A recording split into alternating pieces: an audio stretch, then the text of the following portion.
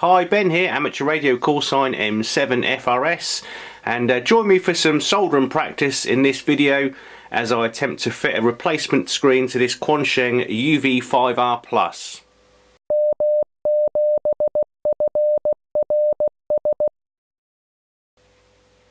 So if you've seen one of my previous videos where I fitted the HF-RX modification board to the Quansheng UV-5R Plus, and I'll leave a link in the description down below to that video, you might know a couple of things. One, that I'm not very good at soldering and I could do with a bit more practice, and secondly, I managed to destroy a UV-5R Plus in the process. So I say destroy, I didn't really destroy it. What happened was the original screen, when I dismantled it, was loose inside the casing. So as I pulled the PCB away from the casing, the screen itself got caught and ripped the ribbon cable, as you can see just here. So the ribbon cable tore off on the screen itself, and I don't think it was ever complete because some of the plastic was missing. I never found the plastic bit, so I don't think it would ever been right from the start, to be honest. But yeah, you can see how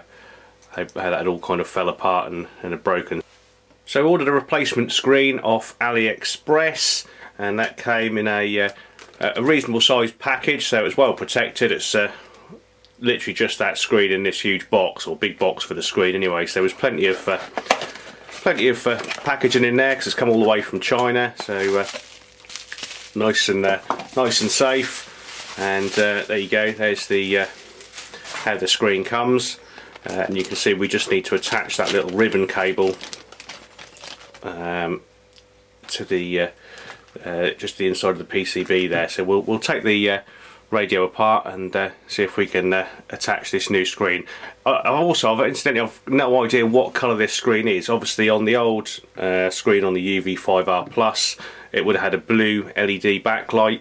This one was advertised for the UV-K5, so I'm assuming it's a white LED, but it doesn't actually say, because the UV-K5 let's say has the white LED, and the UV-K5-8 obviously has the orange backlight. So like I say, no idea what this will be. A bit of a mystery when we plug it in, but like I say, my assumption is going to be a white LED. But anyway, whatever it'll be better than the the old one.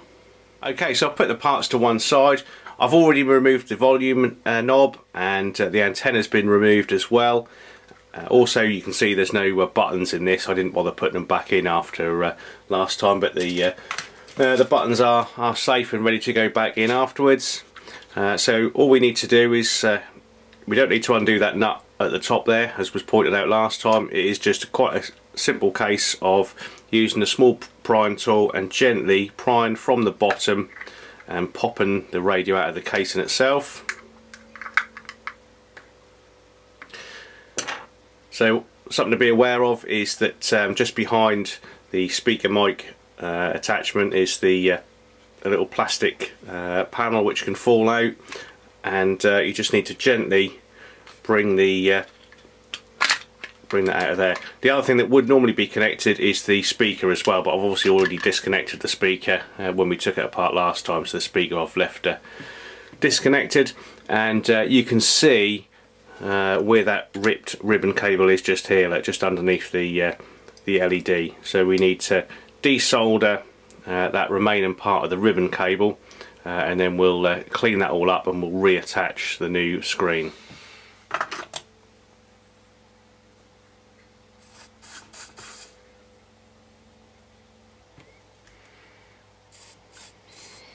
So I'm going to try and avoid some of the mistakes I made last time. So you can see I've put the radio into a vise, so it's nice and secure.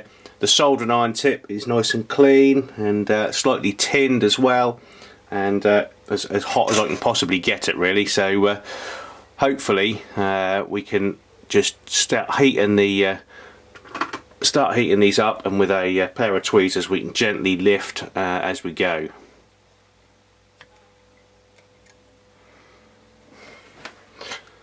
So there we go, that's the old bit of ribbon cable off. We just need to clean that all up, and we'll get the new one fitted, hopefully.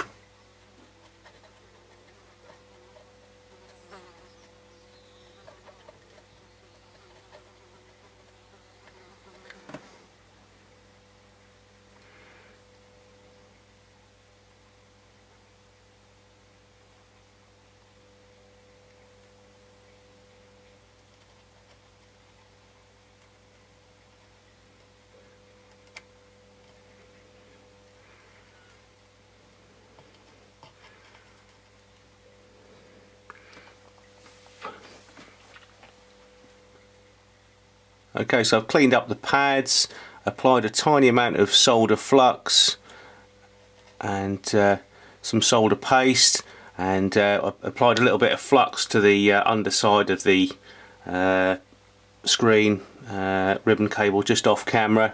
But that seems to have made a fairly good connection. So before we put it all back together, I'm just going to test to see if that screen actually works to start with.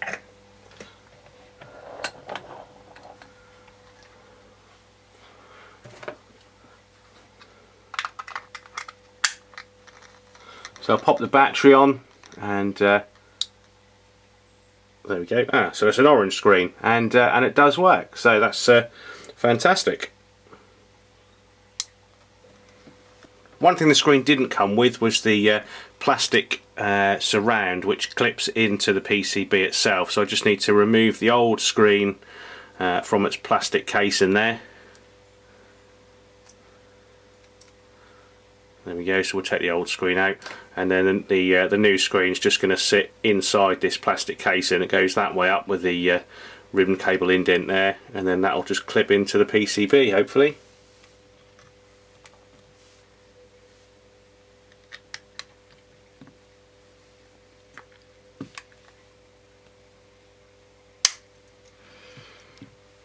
So that's probably a safer way of doing it, is clipping that in first and then gently folding it over.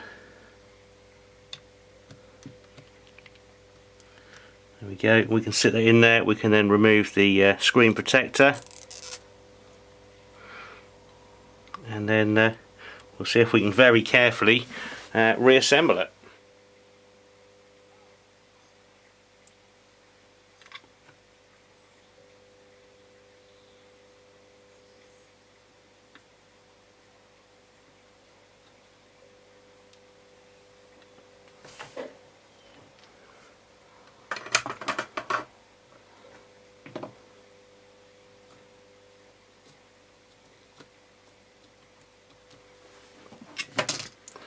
So something else I've just noticed is it's got these little sticky pads as well that just need to be adhesive pads that just need sticking.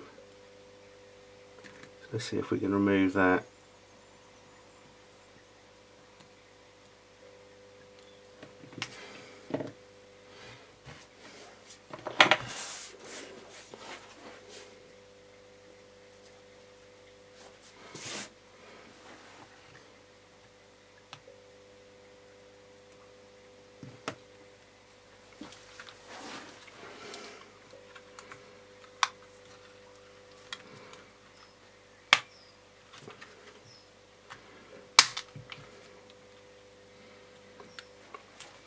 There we go. So let's pop the battery back on.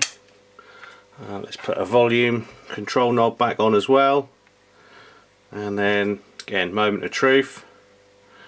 There we go.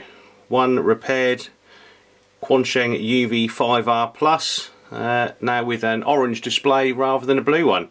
So I hope you've enjoyed this video. Been slightly more successful than my last soldering effort, and always welcome your constructive comments down below, and please hit the like and subscribe for more content, and we'll see you on the next one. 7-3.